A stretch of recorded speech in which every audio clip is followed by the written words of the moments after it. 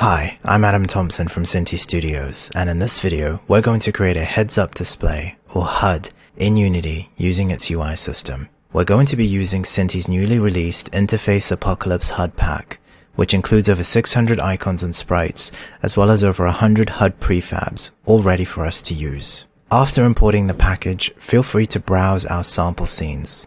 Most notably, we have some pre-made HUDs all ready for you to use straight out of the box. For this video, however, I'm going to show you how to create a custom HUD from scratch. Let's get started.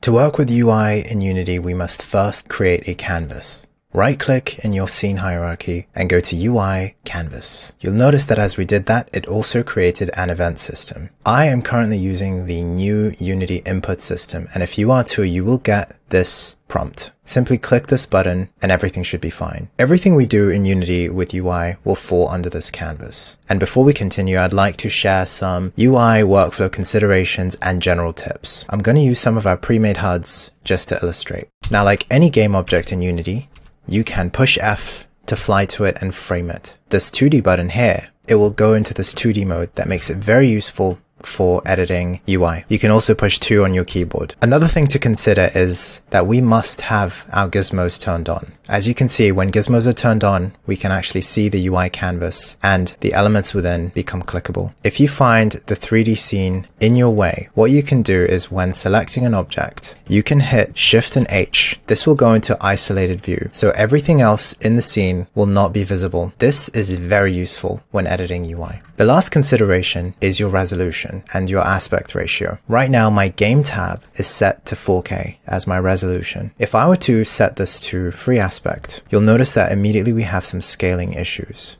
even if I set it to 16 by 9. I'm going to show you how to address this now so that it's no issue for us as we continue. Click on your canvas, and there are two ways to actually address this. If you're targeting a lower resolution such as 1080p, what we can do is set the scale factor to half. What you can do is experiment by turning on free aspect and trying to resize the window yourself. However, if you set it to 16 by 9 and the resolution continues to drop, you'll notice that the elements remain large in size.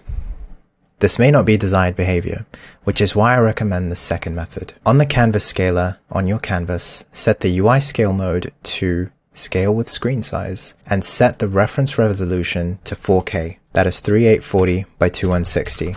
Then drag to match with height. This will ensure that your HUD will always stay the same size, regardless of your resolution. If we set it to free aspect, you'll also notice that it continues to anchor to the corners. And with that out of the way, let's start creating our HUD from scratch. I'm going to delete what we had before and right-click on the canvas, go to Create Empty. I'm going to call this HUD. Now we want this HUD to take up the entirety of the screen. And to do that, I'm going to click on this top left icon here. This relates to our pivot and our anchors. Now, a little tip you can do is hold Alt, which will set the anchors as well as set the positioning. By clicking the bottom right, it will anchor everything to the corners of the screen and also set everything to 0. I'm just going to set this to 16 by 9 for now. Now I'm going to create another child and we will call this Screen Space. This is to set all of our HUD elements that are in screen space. I will also do the same position and anchor. I'm going to create another child for the different anchor spots. And I'm going to add an image just so that I can see the object itself. I'll set the width and the height to 600 by 600. And for the top right, I will again hold Alt, Shift, and click on this top right element. If I hit Ctrl D to duplicate that, I can then set that to the bottom right, once again to the bottom left, and another one for the top center. And I'll just name these accordingly. Great. Now I'm going to shift click all of these and turn off the image. We don't actually need them. They were just for us to preview. And starting with the top right, I'd like to add a minimap. In our prefabs folder, I'm going to look for minimap. And I'm quite fond of the rusty red, so I'm going to use that. And I'm just going to position it slightly. To do a sanity check, I always just come back into the game view and I try out between 16 by 9 and free aspect, and I just adjust the game view to take note that it is in fact anchored where it should be. So for the bottom right, I'm going to add a health bar, and the one I like here is the metal frame 01. Just going to position that. For the bottom left, I'm going to add an action bar. The one I like here is the rusty metal 01.